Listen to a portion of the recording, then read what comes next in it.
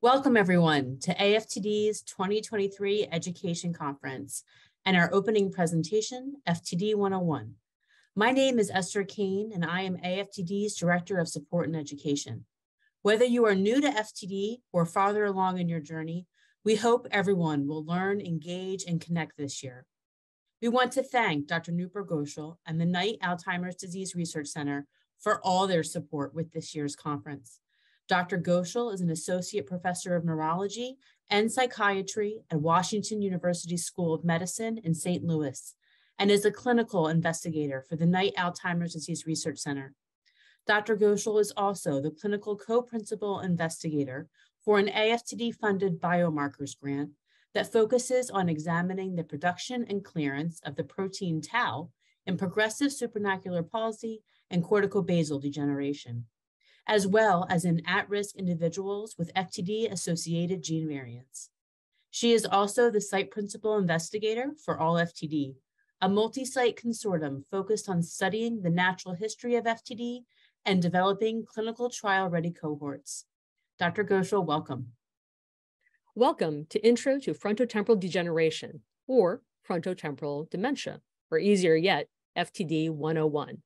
I'm Nupur Ghoshal, Associate Professor of Neurology and Psychiatry at Washington University School of Medicine in St. Louis. So let's get started and find out what these words mean and what entities they include. So the F of FTD is the frontal lobe. This is the frontmost part of our brain. It's the part of our brain that interacts with the world around us. It's the part of our brain that really allows us to communicate and interact with our environment around us. It's the filter, if you will. So when someone is having difficulties with their filter, we might have someone with frontal lobe dysfunction. In the center box, you see that it has to do with order of events. So how important it is to have step A before step B, before step C, and what happens when you don't quite do it in that order. In the bottom box, we see the emotionality, so kind of knowing what's appropriate, when it's appropriate, and when it isn't, and that attention to detail. All about the frontal lobe. So that is the F of FTD. On to T, that's the temporal lobe. And that's just a lobe sitting behind the temples above the ears. And this is also a complex region. It doesn't have just one function, although a key part of it is the center box again that has to do with language. So that's actually a fairly complicated thing unto itself.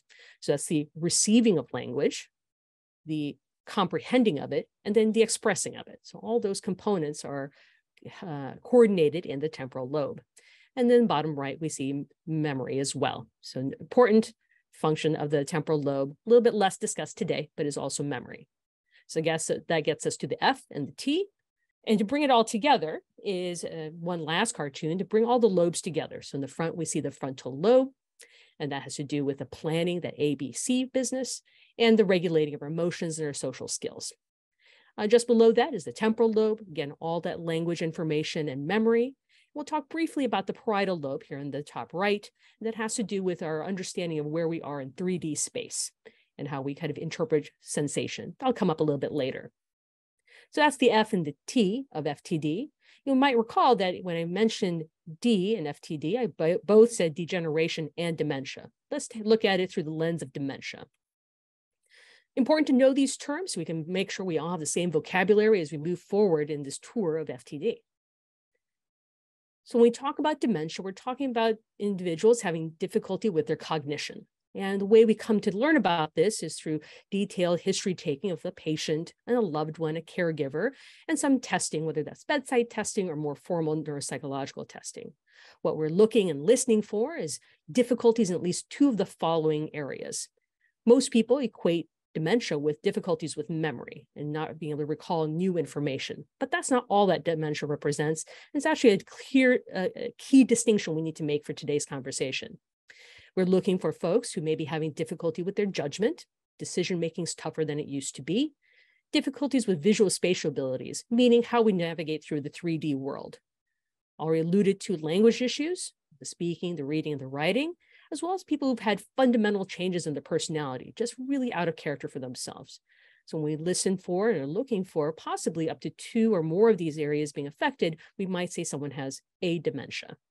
So bringing it all together, let's start thinking about defining FTD, the frontotemporal degeneration, as clinical presentation. And what I mean by that is how a person looks to me when they're coming through my clinic door into my office. What might I be listening for? What might I be seeing? What might I be entertaining? So here's what we start calling a spectrum of disorders that falls under FTD. So we'll go left to right. So in the lower left with ALS and FTD ALS has to do with muscle weakness types of disorders. So these people are having muscle weakness. We'll do a deeper dive in these in just a moment. And these individuals may also then have issues with their cognition and behavior. As we move just up ahead of that, we see behavioral variant FTD, not so much about the muscle issues, but really about the cognition and behavior changes, really even that filter issue predominantly. The next three going left to right have to do with language difficulties of various sorts, and not really any muscle issues at all. And then we move to the right, see individuals who are having Parkinson's-like conditions of muscle rigidity, not so much weakness, but stiffness. And this is kind of all the entities that we can consider broadly that fall within FTD. But let's get to know each of these a little bit more in detail. Starting with, again, we're going to do that sweep from left to right. So amyotrophic lateral sclerosis, definitely a mouthful, much easier to say ALS. It's also known as Lou Gehrig's disease. You see Lou Gehrig here to the right. He was a Yankees baseball player. So the disease as such is sporadic, is age-related. These are progressive disorders that we see more commonly occurring with increasing age, but that can be as early as in one's 50s, 60s, and 70s. It's rare, so it's about 4 to 6 cases out of every 100,000 births. And again, as I initially brought this term up, it's a muscle weakness scenario. So you might see some rippling muscle movements under the skin. That's what fasciculations are. But again, these are progressive disorders, progressive weakness and muscle atrophy or losing of bulk. And depending, you can well imagine on which muscles are affected, your face, your swallowing muscles, your breathing muscles, like the diaphragm, that's what contributes to death occurring at a fairly rapid pace in about 2 to 5 years. What we've come to learn over time is, again, these are not singular, unique disorders, but they blend over and bleed over into one another. So if you ask the right questions and do the right screens and listen to those caregivers, we hear that up to 50% of individuals with ALS may also have that frontotemporal dementia. We'll keep moving in our survey of FTD to behavioral variant frontotemporal degeneration, so BV-FTD for short. These are folks, again, with frontal lobe difficulties. So the filter is an issue. They have florid personality changes. This isn't just someone who's changing as the course of aging. They are fundamentally different in their interactions with their people around them. And they don't seem to see it. So they have dramatic loss of insight. They don't think or nor see these changes in themselves. They tend to be socially inappropriate. Recall that the frontal lobe is how we interact with the outside world and regulate our appropriate and inappropriate behaviors. Language centers just behind the frontal lobe and the temporal lobe, so they can have some language difficulties. But notably, since we're talking about a frontal lobe predominant scenario, they're not often having memory issues early on. Now, once we're several years into these disorders, they all start morphing together a little bit. So that's BV-FTD. Moving on to the language variants. So we've more recently been hearing more in the press about primary progressive aphasia, PPA. So aphasia has to do with language dysfunction, primarily a progressive issue with language, PPA. 3 different flavors of language variants. The first one being non-fluent language problems. So this is the getting out of your thoughts. So you know what you want to say. You're having great difficulty speaking, writing clearly. And nowadays with texting, email, we're seeing that the things you're saying or trying to communicate are agrammatical, meaning connecting words are missing. So ball, boy, kick. Not that the boy is kicking the ball.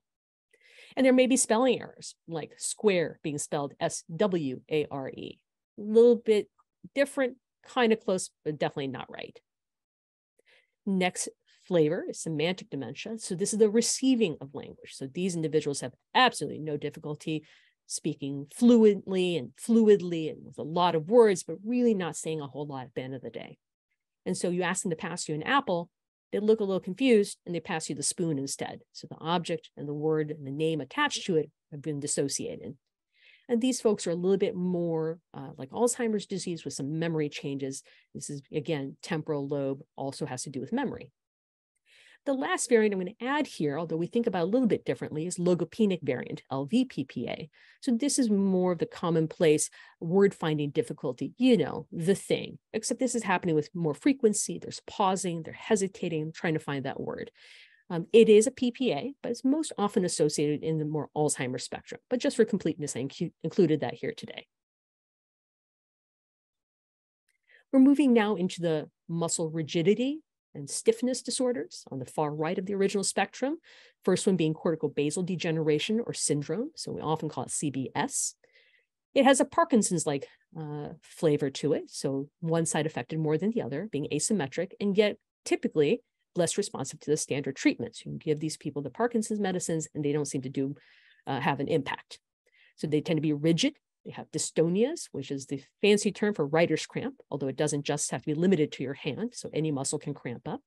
And myoclonus has to do with unpredictable jerking movements of muscles. Apraxia has to do with learned tasks. So we've all learned how to tie our shoes or brush our hair. Those become harder to negotiate. And this involves that parietal lobe in the back behind your ears area of the brain, and has to do with how we understand the world around us. So you can show somebody their arm, they'll recognize it as an arm, but not their own. But this is not, again, dissociated from some of the other ones we've talked about already. These folks can have some frontal lobe filter issues. This is the part that we understand the 3D world around us, and number processing can be affected. And they too can have these language problems. And so most typically associated is the agrammatic, non-fluent type. To this end, there was a composer named Ravel, and here's a play on his name called Unraveled. So he had both cortical basal syndrome and specifically had the non-fluent variant of PPA.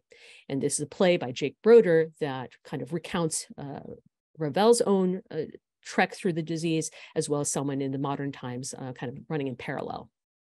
But Ravel, importantly, had been an avid swimmer his entire life. And towards the end of his life, he was having a difficult time swimming and kind of remembering the strokes, those things that had been really well learned, but very difficult to kind of put together a sequence of events that were important to get the job done.